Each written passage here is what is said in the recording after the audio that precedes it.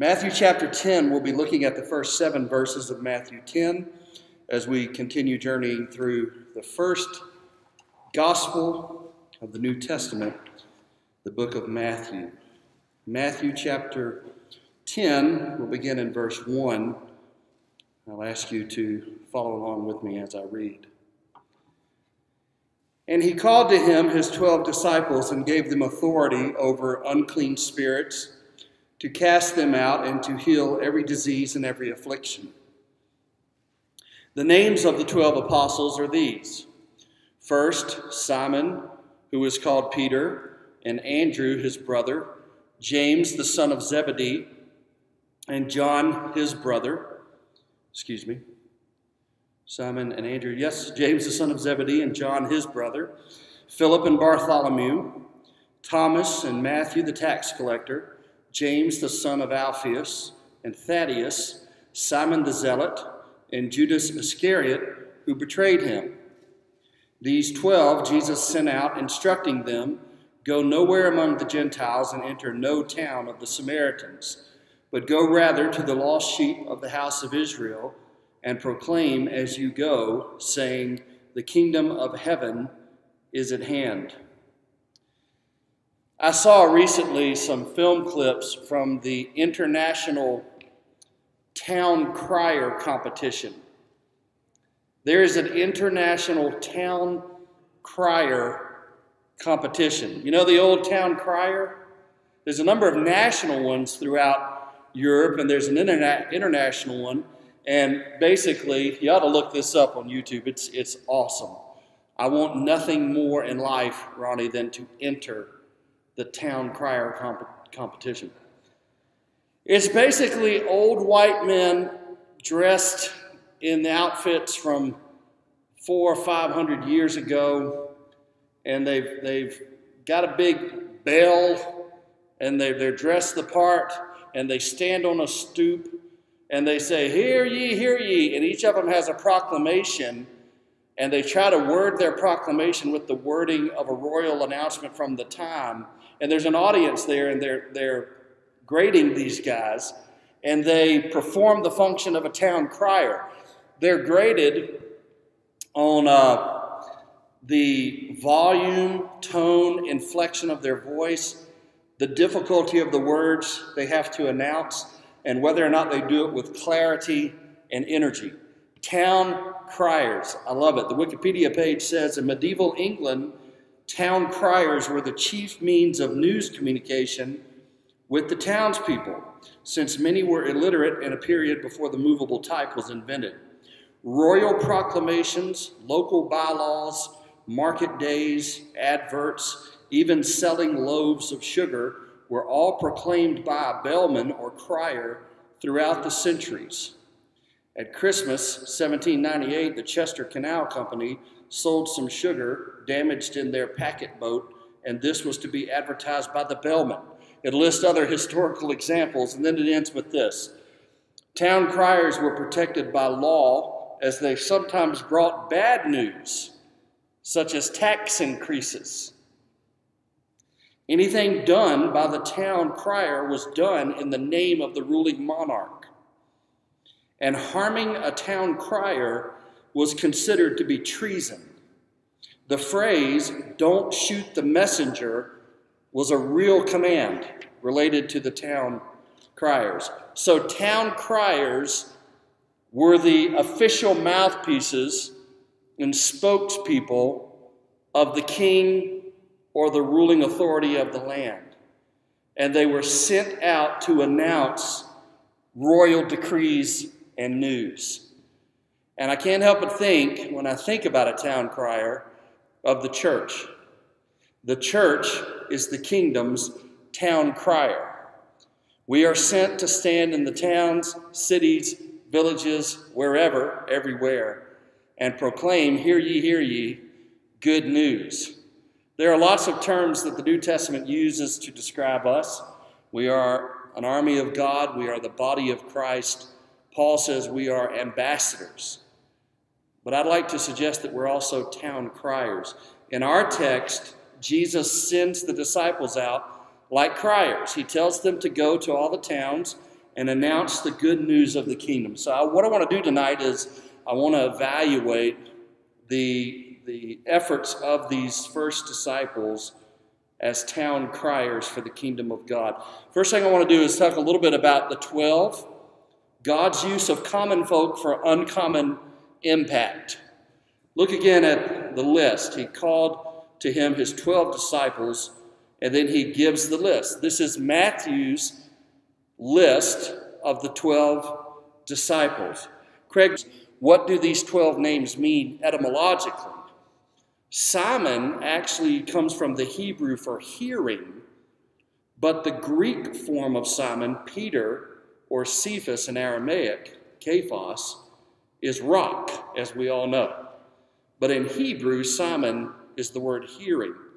Andrew comes from the Greek word for manliness. Manliness. James comes from the Hebrew Jacob, which means he who grasps the heel. That sound familiar to you? John in Hebrew means the Lord is gracious. Philip comes from the Greek, that's a Greek name, for horse lover. Philip means horse lover, lover of horses. Bartholomew comes from the Hebrew for son of Talmai. Thomas stems from the Hebrew for twin. Matthew comes from the same Hebrew phrase as Nathaniel, which means God has given. James, son of Alphaeus, is also called Homikros in Mark 15:14, or James the Younger. That's to distinguish him in age or size, the smaller or the younger, from James, the son of Zebedee. Thaddeus is also called Lebbaeus in some textual variants, and Judas, son of James, in Luke 6. These names get a little complicated. Simon Ho-Cananoi, the Cananean, the Zealot, his nickname meant the zealous one. And Judas Iscariot, who, by the way, is always mentioned last in the gospel lists of disciples. Iscariot may mean the man of Kerioth, or it could mean the assassin. There was a militant group of zealots at the time called the Sicarii, the men of the dagger.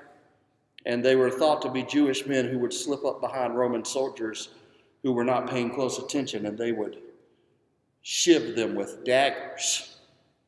And so it could be that Iscariot is a slight variation of Sicarii, which would mean that Judas was part of a hyper-nationalistic revolutionary group of guerrilla warfare people who tried to kill Roman soldiers with daggers.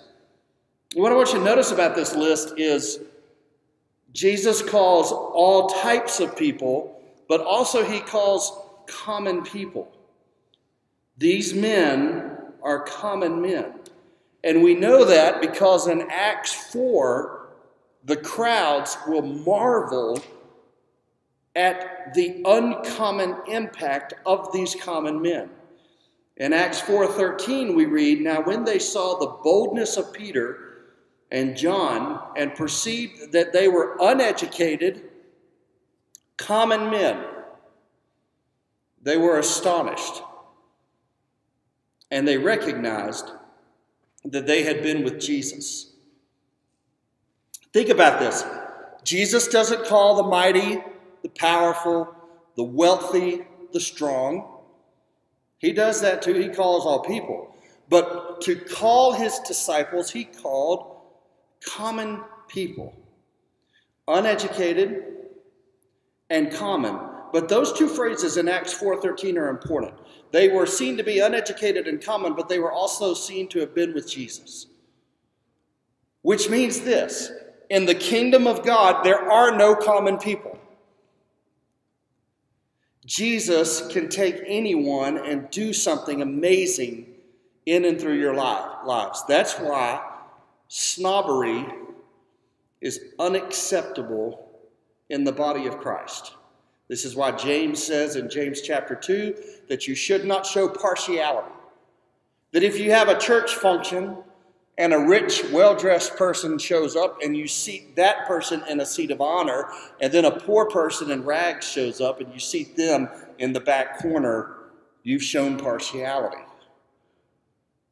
The church, as a reflection of the kingdom is bigger than the church, but the church is part of the kingdom, should celebrate all people who come to Jesus regardless of social standing.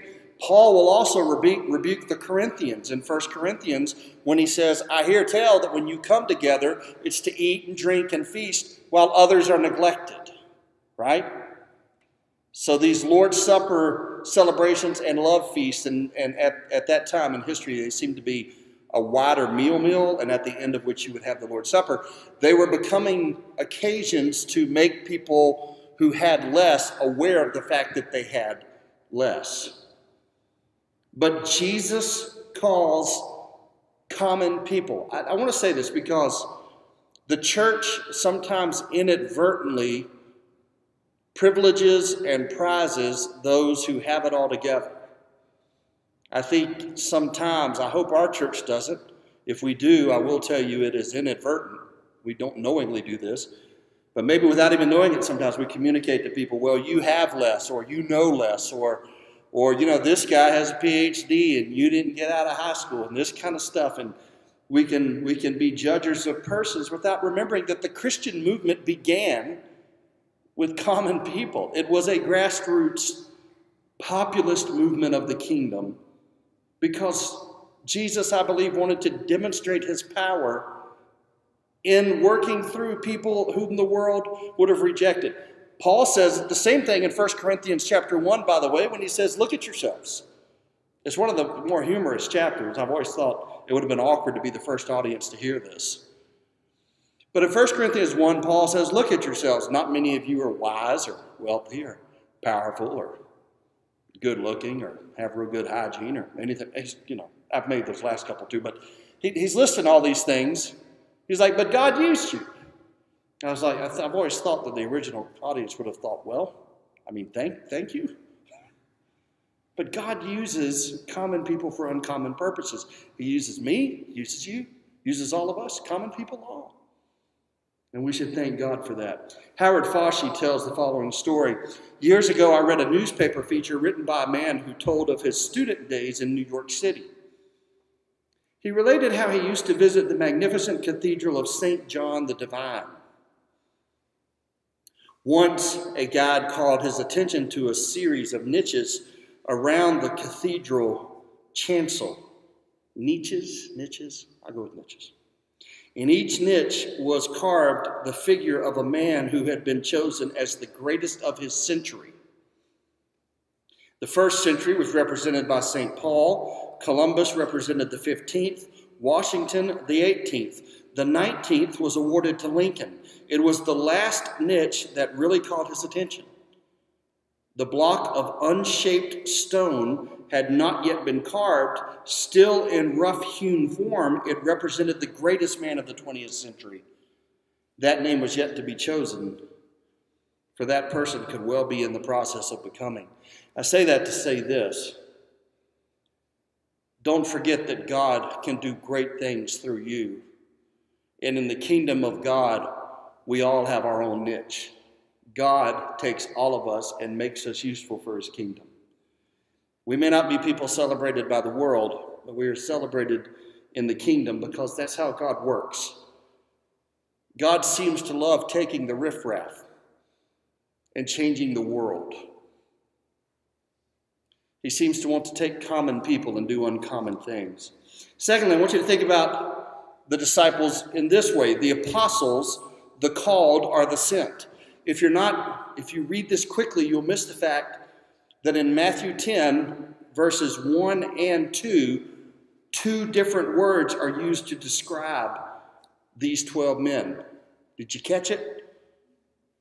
In verse 1, they are called disciples. In verse 2, they are called apostles. This is, I believe, the only time Matthew will use that word in reference to these men. They are apostles in verse 2. What is the difference? Craig Blomberg writes, the New Testament scholar, only here does Matthew label the 12 apostles, those sent out on a mission. Apostle is a word that has a connotation of going. But what I want to point out to you is that the men who are called are the ones who are sent. To be a disciple of Jesus is to be sent. The details of their sending help us understand what the word apostle meant. Look back at verse 5. These 12 Jesus sent out, instructing them, go nowhere among the Gentiles and enter no town of the Samaritans, but go rather to the lost sheep of the house of Israel, and proclaim as you go, saying, the kingdom of heaven is at hand. So let's deal first of all with the fact that Jesus tells them not to go to the Gentiles. Go nowhere among the Gentiles, enter no town of the Samaritans. Well, what does this mean? Well, let's get at the meaning through the process of elimination. First of all, we can eliminate any notion that Jesus did not care about Gentiles, because he's already shown care and amazing mercy and forgiveness to Gentiles, even in the first 9 chapters of Matthew. He's done it on a number of occasions. And we've seen Matthew, in the way he even writes the gospel, highlights Jesus' universal love for all people. So that's not what's happening here. What's happening here is what we'll refer to as the priority of Israel.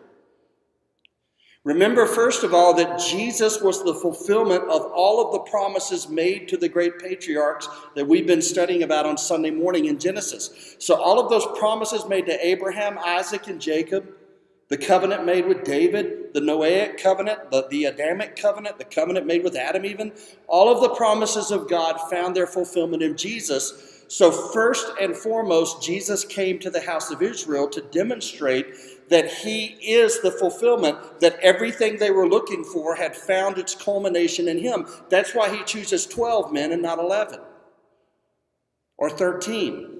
The disciples are representatives of the 12 tribes of Israel. It is as if he is saying the hope of all of the tribes of Israel, the hope of Israel itself, is now found in the message that I am bequeathing to the disciples.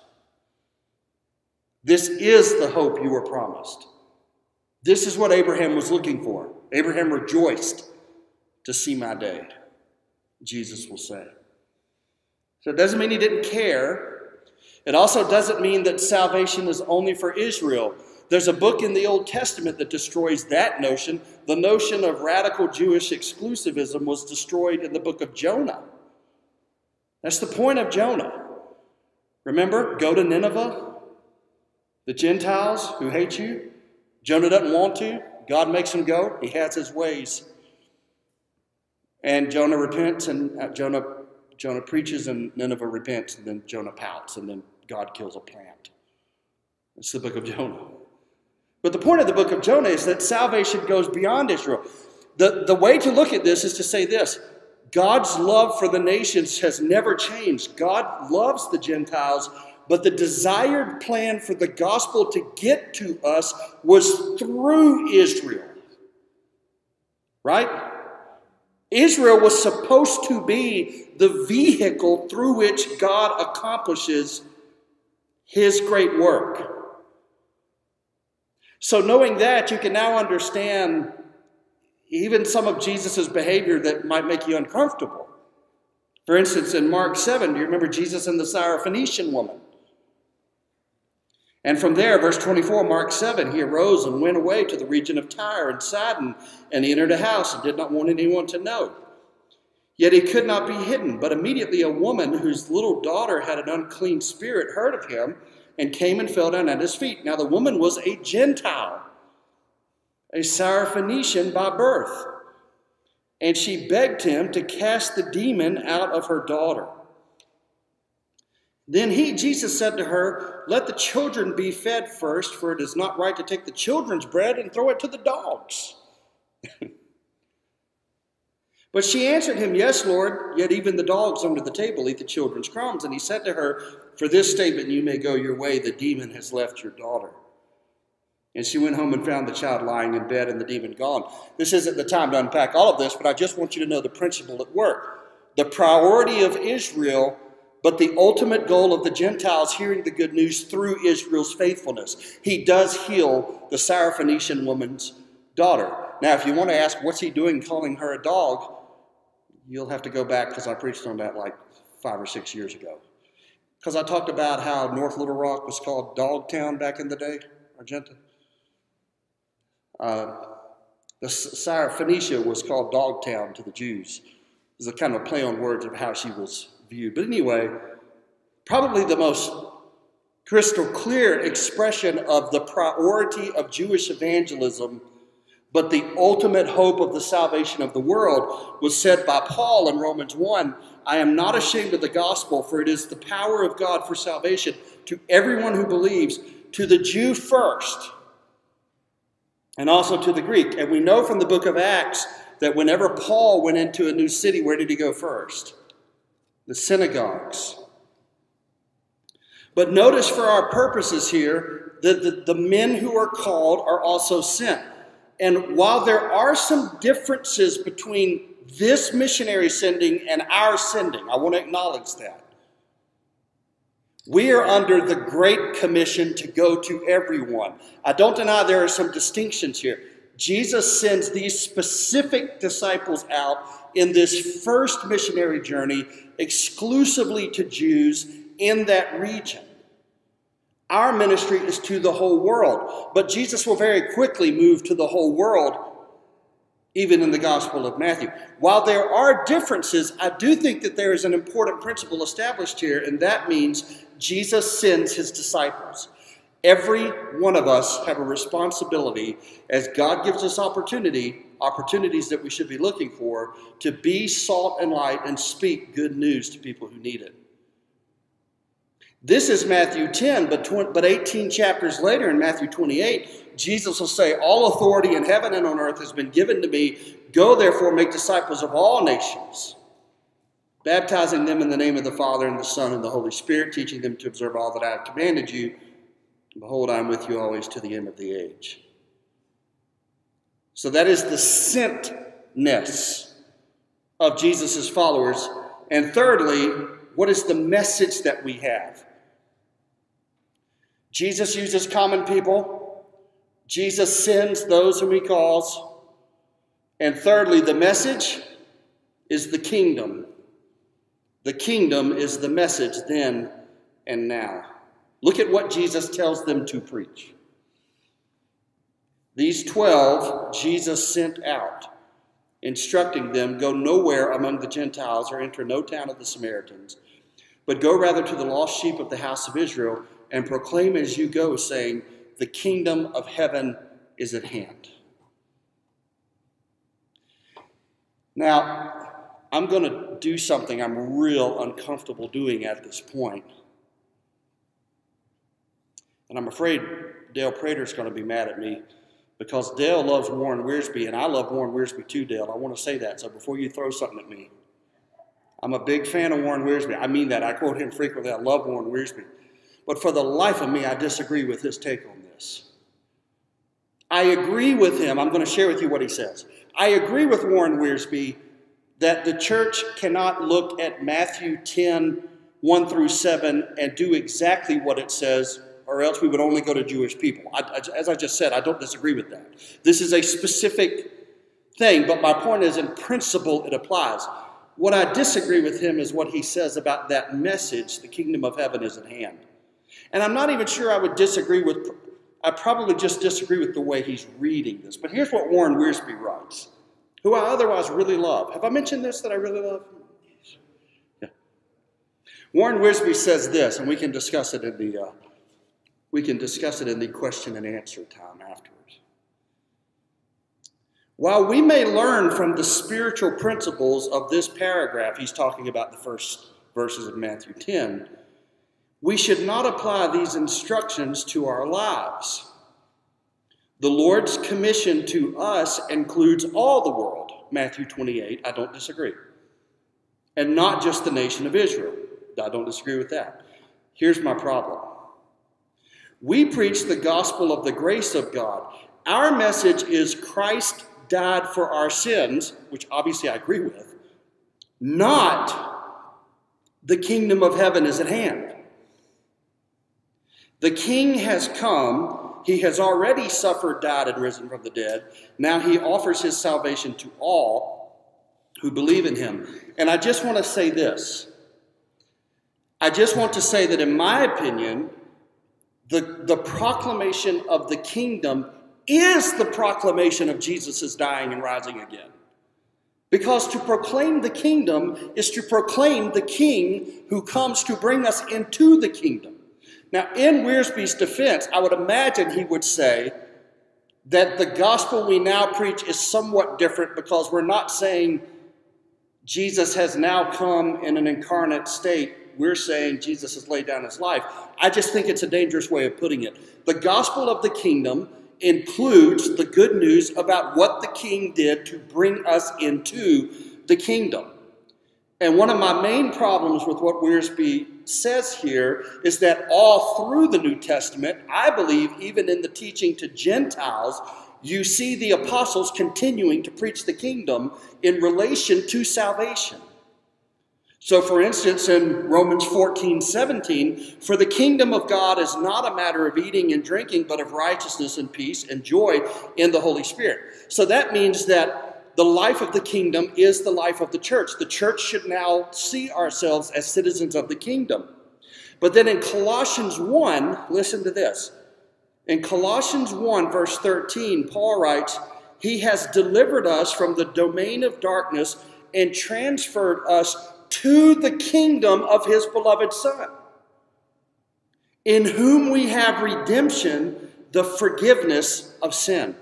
So, and again, I think if Wiersbe could speak from the grave, he'd say, yeah, I don't disagree with that. I think he was tying the kingdom in that reference to the first advent of Jesus in his incarnate state. And I'm trying to say that the kingdom of God includes the gospel. The gospel is the gospel of the kingdom. We should tell people that the King has come and the King is coming again, and through his death and resurrection, the door of the kingdom is open, and we can now live as kingdom citizens. It's not a different message. It's maybe a different shade of it given the time we're in, but we must tell people about the King and his kingdom because the apostles did. Do a word search on BibleGateway.com of the phrase, inherit the kingdom. It is all through the New Testament. Enter the kingdom. It is all through the New Testament. My point is, the post-ascension church continued to preach to everyone the kingdom because it contains the gospel. Now, I'll let y'all tell me why I'm wrong in just a minute, but let me just conclude by saying this. It is a powerful thing to think that the kingdom of God is the one kingdom that will never end. All other kingdoms will end. I like saying this because I don't think we Americans really believe it. And I like trying to say things that agitate people. There will be a day, if the Lord tarries, when America will not exist in its current form. School kids go to Rome and pay $5 to look at the rocks of the Roman Empire, and they are bored. Little 7th grade kids in Rome, it's just rocks. But there was a time that was the pinnacle of creation. I mean, that was the great empire. Here's how R.G. Lee put it. Saddened we are to think of how Babylon, glorious and great, became a vermin-infested, animal-prowling jungle. I love R.G. Lee. Used to preach at Bellevue back in the day. They all know R.G. Lee. Preached one of the most famous Southern Baptist sermons ever called Payday Sunday. Payday Sunday. Sobered we are when we think that ancient Rome, with her close-meshed code of laws and her victorious legions, became a branchless tree, dishonorable, fruitless. Regret assails our minds when we think of how ancient Greece, with all her art and philosophy and athletic prowess and philosophers, became a molded crust in history's garbage can. Saddened we are when we read history's book and learn how ancient Egypt with all her wealth and wonders, became a shabby sexton of splendid tombs. And we are awed into fear and trembling for other nations of our world today when we remember ancient Spain with her piratical ships that harassed all seas and filled the nation's coffers with gold, felt the hand of God's retributive providence, and became a lousy, drowsy beggar watching a broken clock. People don't talk like that anymore. Every great kingdom has fallen, but the kingdom of Jesus never, ever will. Get close to preaching on a Wednesday night. And that's why I say, no, you keep saying the kingdom of God is at hand. Because for a lost person, it is coming. And for a saved person, it is coming. George Eldon Ladd once said that the kingdom of God is the already not yet kingdom. It's here, but it's not yet here. It came with Jesus, but it's still coming in fullness.